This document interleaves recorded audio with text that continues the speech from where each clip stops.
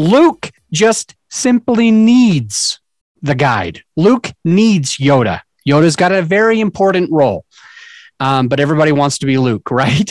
The point being, here's how we put all of this together. You have some podcast episodes. You're publishing podcast episodes. You're doing podcast episodes.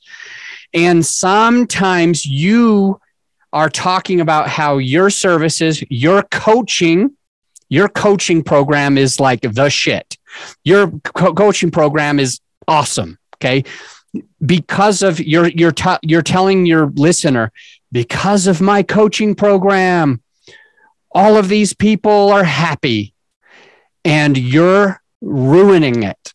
You don't understand the relationship between the hero and the guide. You're pinning a rose on your nose. You're trying to say you're the hero in the story, and that is not relatable to your potential client. What is relatable to your client is the hero's journey, the opposition that they run into, and you are only Yoda, okay? You're not trying to make people say, man, I certainly wish I was your company. I certainly wish I was this coach or this mentor.